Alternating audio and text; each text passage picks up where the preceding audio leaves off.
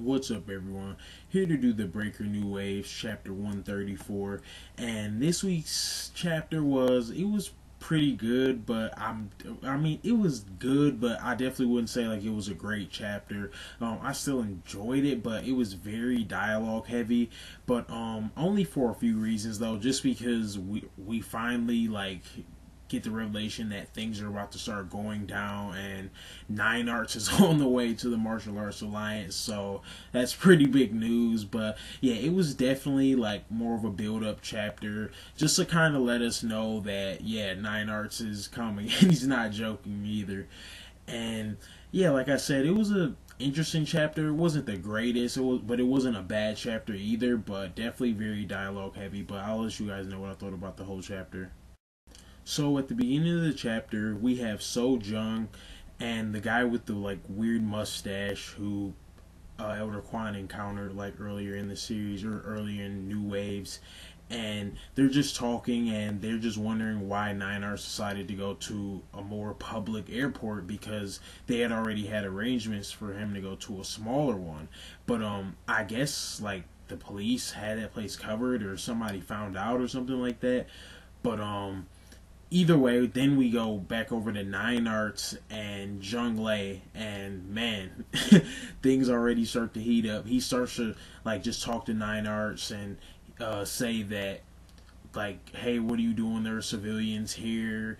And he's like being really cordial with him though, obviously because it's Nine Arts Dragon. And then he says, "You didn't I tell you if I saw you again I would kill you?" And as soon as he said that, I was like, "Oh man, this isn't gonna go over too well." But anyway, so when you say it like that, it sounded like you were joking. And in the middle of his sentence, uh, a girl or the girl that was next to him with the sword just attacks him out of nowhere.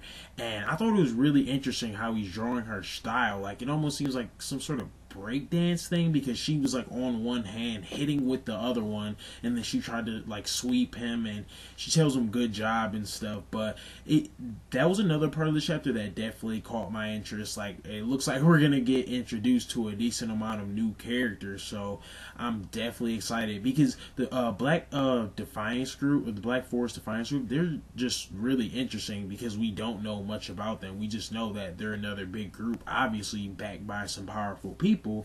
So yeah, I'm definitely excited to see what these characters like fighting styles are, who they are. So I'm definitely looking forward to that in like later chapters. And as I said earlier, I think things are definitely about to start heating up. Hopefully we don't go back over to some dialogue heavy stuff. I mean, if we do, like it's not that bad just because we've got so much action for so long. But we all know we want to see Shi-Won fight just because he just now got his key center back, or at least Nine Arts. So I hope they either stick with either of those two characters. But anyways, after that, he tells him, "Hey, look," or Zheng Lei tells him like, "Hey, look, Nine Arts, the Martial Arts Alliance doesn't know that you're here yet." So, and he's like, "Oh, the Martial Arts Alliance," and oh my gosh, I have to leave that as a thumbnail. Like that face that he made. And by the way, man, one of the other things that I love about the Breaker and New Waves is just like the artwork. It is so detailed. Like it is like super clear. You can always tell what's going on. In some other mangas, like in my opinion, there's just too much going on. But I definitely love how like you can always clearly see what's happening. And yeah, just one of my few things that I like about the Breaker and New Waves and everything. But anyways, after Nine Arts puts on that super epic face, he ends up like, or we end up going back over to the Martial Arts Alliance and to So Jung. And by the way, if you guys don't know, So Jung is So Chun's uncle, which is the same guy in the Chundo Moon clan. So yeah, if that's the guy who's backing the SUC, and he has a meeting with the Martial Arts Alliance, and he's talking to the head, and he tells him like, "Yeah, it's been so peaceful, don't you like it?" And he's like, "Well, it seems a little too calm to me, the calm before the storm." And So Jung says that he has to leave, and he says that like in his mind he's like, "Well, you don't even know, everything is already starting." But after that, we just have Junglei saying like, "Hey, you better like call everybody from the Martial Arts Alliance because Nine Arts is on the way."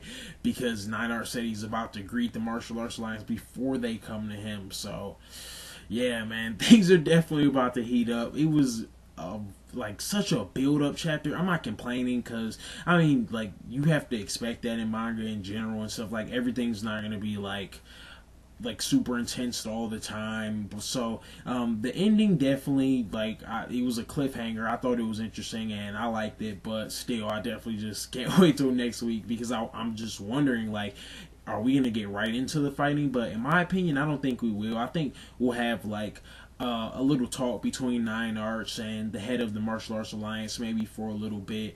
But I'm not really for certain. But I'm just ready for next week. That's all I can say. But definitely let me know if you guys are excited, because it seems like if that like woman could do that, we saw some pretty sick characters getting into the plane. Like, I just wonder what these other people can do. So let me know if you guys are excited for that, because I definitely know that I am. But it was a pretty decent chapter. Like I said, it wasn't the best, but it wasn't the worst either. I still enjoyed it, so not too bad. But let me know what you guys think. That's all I have, and thanks.